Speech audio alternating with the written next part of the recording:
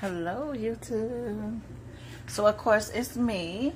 So, right now, I just took my pineapple out of the garden. So, hello if you're tuning in, and thank you so much if you're tuning in to my channel.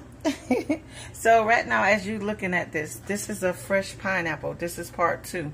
So, what I did was, I planted a pineapple. And see, now, I don't know exactly how it tastes yet, but if you can see, I let it get some yellow on it before I cut it. Yes. So this is my first time growing a pineapple. It looked like it turned out pretty good. It looked like it's super sweet. I'm not sure, but this is the first cut that I cut off since. So let's see.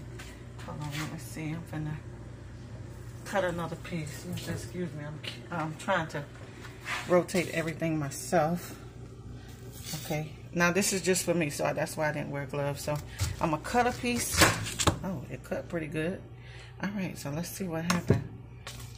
All right, so this is one of the cuts of the pineapple out of the one I just grew. So let me see if I taste it. Fresh pineapple, homegrown.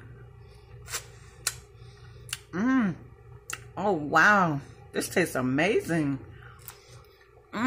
Fresh pineapple at home. Wow, this is actually sweet. Pineapple is good for you. Well, fruit is good for you in general. Yes, but as you can see, that's my first pineapple that I grew at home. And it turned out great. It tastes good. And it's fresh with no extra antibiotics or anything like that. So I know if I can grow one, you can too. Thank you for tuning in to the YouTube channel. Thank you all day long. I hope you have a beautiful day. Thank you. Enjoy. Yes, my pineapple tastes just great. It's juicy, moist, and very good. Thank you.